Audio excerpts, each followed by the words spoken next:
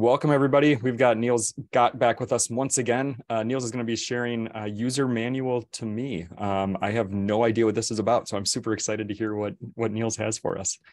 Take it away, Niels.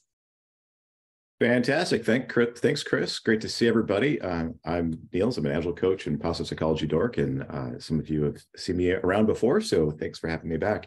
What I've got for you today is actually a little more of an activity than a game per se, but it's a great activity for teams.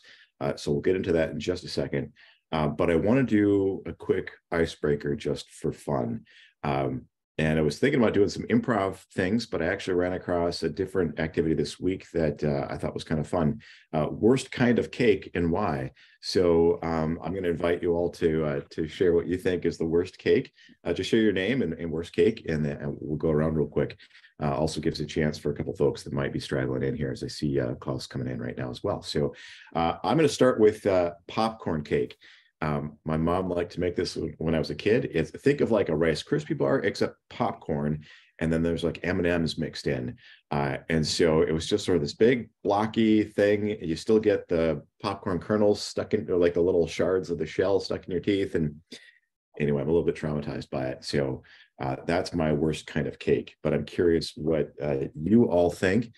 So I'm just going to pass to Lisa. And then once you've shared, if you could just pick the next person to go. Sure. So my worst kind of cake is a Costco vanilla sheet cake. And it is the worst because I absolutely love it and I cannot stop eating it. So I need to stay away from Costco's cakes. There's a lot of things at Costco that get me in trouble. Just not the least which is cake. Yeah. All right. How about Ron W? Hey there, everybody. See, this is my first official joining of this group. Excited to be here. Worst cake, fruit cake. Not a fan. And I've never tried this popcorn one, but I think that would be up there too if I ever had it. Yeah, I think we might be kindred spirits, Ron. I'm not really a fan of fruitcake either. I'm not sure if that even counts as cake these days, but I don't want to spark any wild controversy so early in the morning. Well, welcome, Ron. Great to meet you. I'm glad you're here. Who would you like to pass to? How about Matt? Yeah, well, I was reflecting on this because I love cake, but I absolutely hate like the flourless chocolate cake. Axel's over in Chanhassen sells that, and it's really gross. So I'll leave it at that. Fair enough. Appreciate it. Who are you sending to, Matt? Yeah, sorry. I'll popcorn over to David. I'm the only David on this call, huh? Awesome. That's rare. Cool. Well, I'd say for me, and I apologize, I missed the first part of it because I was fixing webcam issues. The worst cake that is for me is probably just boxed funfetti cake. My kids absolutely love it. And I feel like there's 1,000 better options out there, but they want the cake with the rainbow sprinkles on the inside and a ton of sprinkles on top. And it just, honestly, it just tastes like air to me. So I'd much rather prefer something a little more flavorful. Couldn't agree more. It feels a little like false advertising when we have all those colors. And then who hasn't had a chance to go yet? I haven't. Deb. I would say German chocolate cake, although I like chocolate, but I do not like coconut. So if it's got the coconut frosting on it, I will pass. And I will pass it to Chris. Yeah, this is a tough one for me. I like Ron's fruitcake, but I don't want to do a repeat there. My 7-year-old for her birthday this year asked for an ice cream cake, which like I had a DQ ice cream cake a lot growing up, which was great. And her ice cream cake ended up being ice cream with sprinkles mixed together and then formed into a bundt pan and then cut into cake slices there. And it actually turned out a lot better than I expected it to. But it was way too many sprinkles. And even she got halfway through and was like, yeah, this isn't good. So I think I'm going to go with my daughter's 7-year-old birthday ice cream cake creation. Marissa, what do you have? Oh, man, I love ice cream cake, but I feel like I'm an ice cream cake connoisseur because if it's not Dairy Queen, it's not done right. Kitty litter cake. Have you guys ever seen the kitty litter cake? Yeah. I don't really know all of the components, but people they'll use a clean litter box, I would hope. And it's like you make the cake and then there's some kind of crumbly topping that gets put on top and then they melt Tootsie Rolls ever so lightly and kind of like, I don't know. And it's for funsies and it's pranky, but what? No, thank you. Good. Best. I'm with you there, Marissa. I think that was everyone. I think. We missed it? I think it was. And I appreciate you all sharing. When I saw this happen earlier this week, there was sort of a group that was in vigorous disagreement with red velvet cake. I'm kind of ambivalent, but there's a lot of people that were really hating that. But anyway, I appreciate you all sharing because, of course, the whole idea of doing this is just it's a little bit it's novel and it gives you more of a view into each of our personalities and our perspectives, and that's the idea behind the activity that I want to share with you today. So before I actually show you the form, I created a fillable PDF that I'll share with you when we get into the activity. But I want to give you a little bit of the background and how I've come across it. So I think this was the first time I heard about it was a few years ago. While I follow the Ready and Brave New Work, for anybody that follows their podcast, they've got a lot of great stuff, and they've mentioned it a couple times. And they reference Adam Bryant, who was writing for the New York Times. He had an interview almost 10 years ago in his little column called The Corner Office. He was interviewing Ivar Krokard, who was the lead strategist at Questback. And so they talked about this idea of a user manual to me. And the way that I've seen it in practice is that this is a great tool for especially new teams, or if somebody's new to the organization. It's a great chance to get past sort of the resume, sort of the maybe the corporate face that some of us put on. Of course, nobody here does anything like that. But it's a chance to be more authentic and more real with each other and get a better sense of our perspectives and where we come from, kind of like that icebreaker was all about, but also how we can work better together. So again, if you've got a new team coming together, it's a great way to understand preferences and point of view, or if somebody new is coming to the organization, those are good chances as well. I would not recommend this as something for a leader to create a README of sorts. This is definitely something that you want to have an interactive activity to go through. You want to be able to talk with somebody and share this in real time. I think it's a good idea for the team, once they've done that, to then have all of these in a spot where we can refer back to it. That's sort of secondary, but I do think it's important that this is actually shared. It's not just I emailed it to you. Okay, the responsibility is on you now to know who I am and what I like. To me, that misses the point and the value of the connection that is possible by going through this.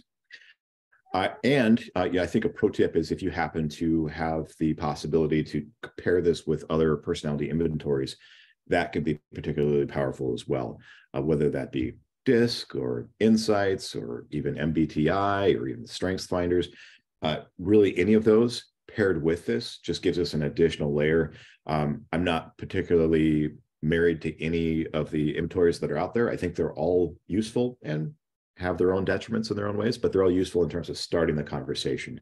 So pairing that with this user manual can also be particularly effective. So with that said, I'm going to share my screen. Do I have the capability to do that? I think you should. Sure looks like I do. So again, I just put together a quick fillable PDF that I'll add to the chat here in a moment, but I'm keeping the questions pretty simple. And since this is fillable, you can put your name at the top, user manual for you. And so the questions are pretty straightforward, but I'll give you a quick rundown. Obviously, the one fun fact is a great way to introduce more novelty, like we did with the icebreaker today, so that it's a chance to have a more friendly. Friendly? Did I just make a new word? I was trying to say friendly and fun at the same time. I don't know if that works. Anyway, a more friendly, fun tone that you can start off with. I really like questions about energy and things that drain us. And so this is a good chance to talk about things that we get excited about so we can tap into some of that intrinsic motivation. And of course, conversely, things that we don't get as excited about. I don't love details or bureaucracy or paperwork. So if I get stuck with a lot of that kind of activity, you're not going to see me showing up my best self. But that's just me. Preferred communication style. I think that's also pretty straightforward, but I think it's important to understand how we best communicate. Excuse me. I mean, when there's, as you know, practically thousands of ways to be connected, it all just starts to feel like noise at some points. And so knowing what's most useful, whether that's hitting me up on Slack or Teams or text message, usually email is my least preferred communication, but that's just me. Anyway, whatever is most appropriate for you, it's a good chance to have some dialogue about if you need something quick, here's how to get me, or here's how I communicate most effectively. I also like to talk about the way that, again, from my own point of view, my own preference, having spent a bunch of time in the military, I like to talk about the whole idea of bottom line up front. So if I've got a message with a lot of detail, I might craft it quick, but then go back and actually distill what is the bottom line? What is the least you need to know? We're all busy. And if I can just give you that quick bullet point of this is why this matters, or this is why you should pay attention, or this is the decision you need to make, it can help put the rest of it into context. So that's part of my style that I like to share. How someone can earn a gold star with me. I don't care if that sounds cheesy, because I think it can actually be quite helpful. Put simply, it's the easiest way to make somebody's day, is how I like to think about that question. So if I know that Chris particularly likes coffee, I'm just making this up, and I see that Diller's he's got a lot going on, or maybe he's underwater. I've never seen that with Diller. Diller's always incredibly organized and just a machine in terms of executing. I might drop by with his favorite type of coffee or something like that. Again, that's sort of an in-person context if we haven't been in the same spot, but there's other ways that we can use that to be able to reach out and connect if we know what we really enjoy on a personal level. How I like to receive feedback. Of course, I think that's one of these things that is just can't be understated in terms of its importance. I think too often folks think they know how to give feedback or know what the right way is, and that can get us into some territory of some assumptions. And so if we're in a position where some tough conversations need to be had, knowing the best way for me to be most receptive to that is going to help us tremendously in terms of framing that conversation and getting started. I also really like, some of the novelty things people might misunderstand about me.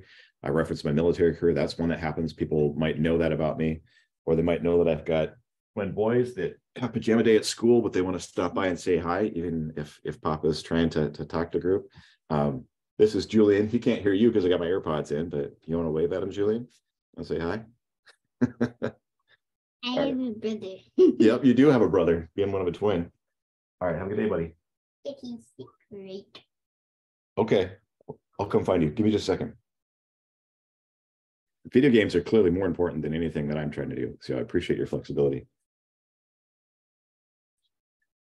Oh, okay. All right, thanks, man. Sorry for that. Appreciate your flexibility. So we'll just round it out with other things. And so that's good to have kind of a quick catch-all. And that's why I include that on the user manual. So if there's something that's not already captured in these boxes, that's a great chance to put something else in there. There's other variations of that last question. And really, you can do whatever you want. This is just the starting point, and this is a way that I've seen it work well in the past. And so if you wanted to make your own set of questions, by all means, of course, whatever works most for you in your context. So that's the user's manual in just a quick overview. Again, having a conversation about this is most effective. So it's not homework. It's not like we just fill this out, file it. Okay, I checked the block. The value comes out of the conversation that we have about this.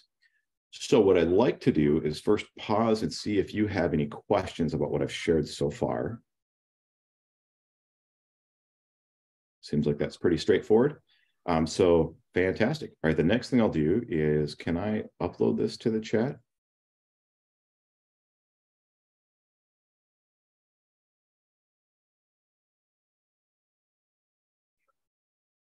You should be able to. Looks like it's letting me. It's just taking me a second to make sure I'm in the right directory.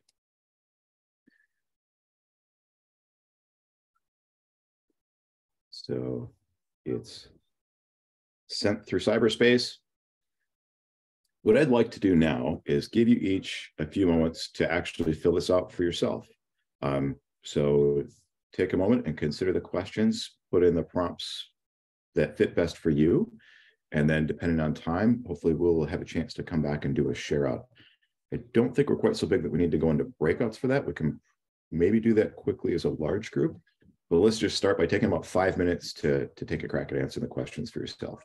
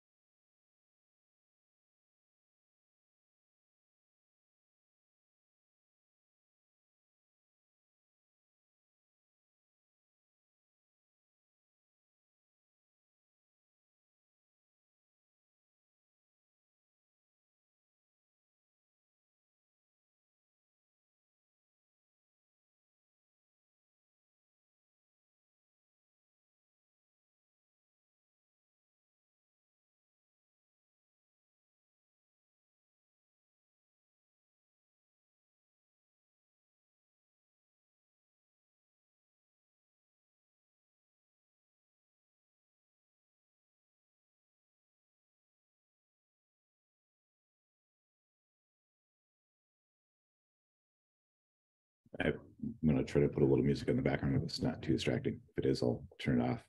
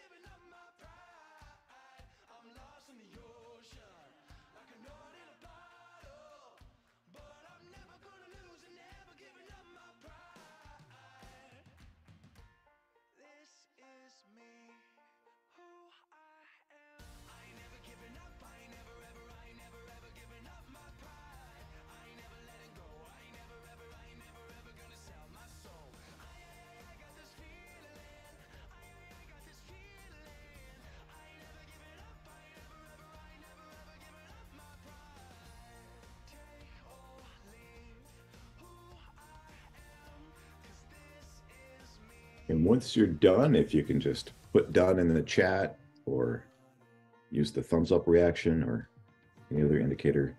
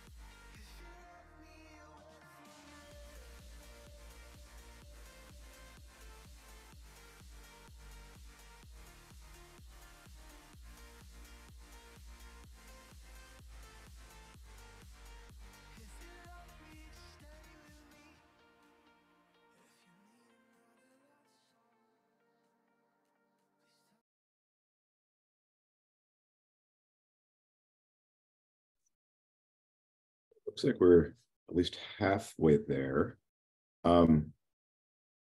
Normally, I'd like to book a little more time to lean into this because as teams start to share a little bit of personal stuff, it can be a lot of fun, and the dialogue can really start to go.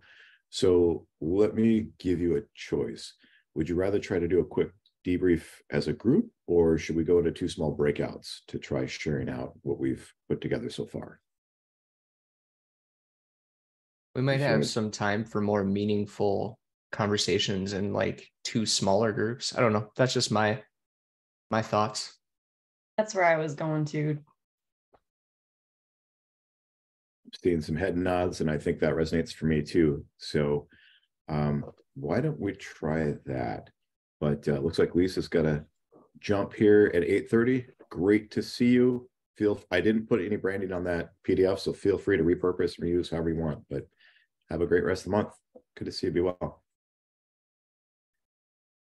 All right. Well, Diller, do you think we could just impromptu put together 2 small breakouts? Yeah. Do you want them for a specific amount of time, or do you just want to let me know when you want to close them? So if we've got 1, 2, 3, 4, 5, 6, 7 of us, so it's about 3 and 4. Let's call it 10 minutes, and then we'll come back and do a quick recap as a group. So not a ton of time. And again, I would recommend giving this a little more space to breathe if you're doing this with a team. So it might feel a little truncated. And so for that, I apologize, but I'm trying to give you a taste of the activity and how you might use it. But yeah, let's do 10 minutes, and then we'll come back and do a quick debrief and then head out for a day. Okay. The breakout room countdown will be for 9 minutes, and then there's a 60-second timer of there for a total of 10. So otherwise we're all set. So here we go.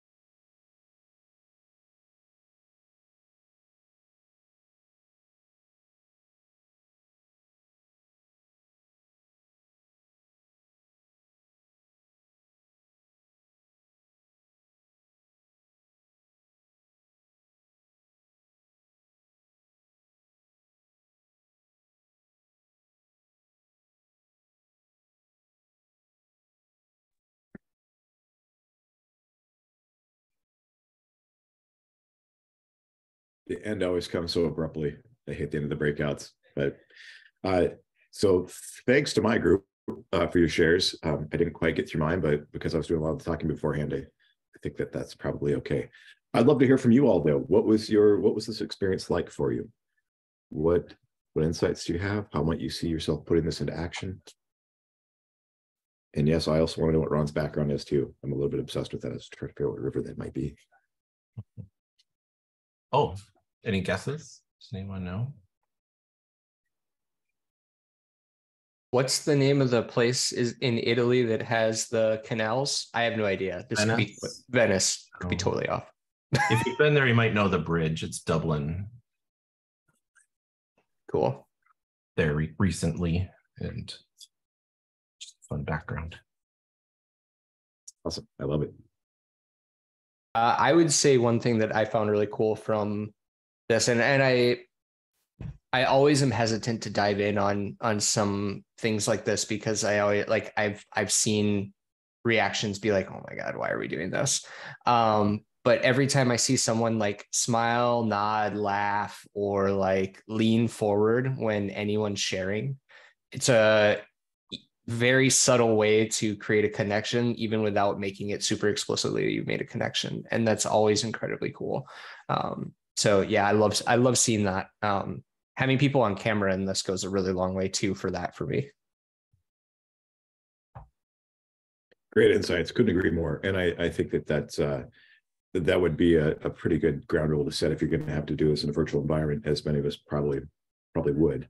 If you've got the luxury of being a person, you can, of course, get a lot more of those nonverbals. But I love that. Thanks, Klaus. I appreciate it.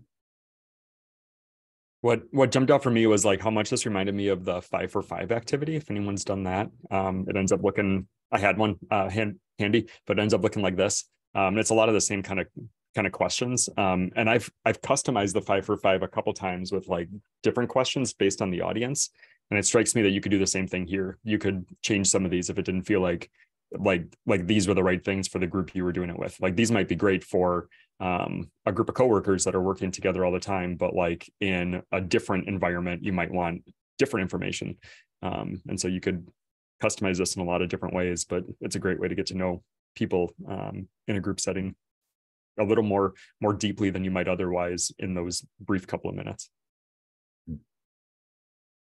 Yeah, I would say, so we don't do this kind of stuff at my work, but I've been trying to find some activities, hence why I'm here to learn. But I feel like I know more about David and Deb and Chris than some of my coworkers that I've been working with for 9 months because it's just, I don't know, we don't talk about some of these things. So like, I feel like David and I could work on a project and I'd be like, okay, I'm going to give him quick feedback right away. And he appreciates that. And then I'm kind of like that too. So then we both we'll jive and we won't offend each other or be Minnesota passive aggressive on anything. So I love that. I really appreciate you sharing that because I think the other piece that you're reminding me of is that this goes a long ways towards building psychological safety on a team. And too often, I think the assumption is that we're at work, we're just there to do work, and it's too easy to ignore the human component. But that is just so instrumental for a team to be able to do their best work. And so whatever small little ways that we can just introduce that chance to appreciate each other as human beings can really pay dividends in the long run. To your point, if you've been with this crew for 9 months and in just a few moments this morning, you gleaned some valuable insight with folks that you just spent a few minutes with. I mean, yeah, it's and not that I'm trying to cast aspersions on big companies and why they do things the way they do, but I do think it's a blind spot that just taking time to be real with each other is tremendous. But I'll get off my soapbox. Well, any other thoughts before we close for the day?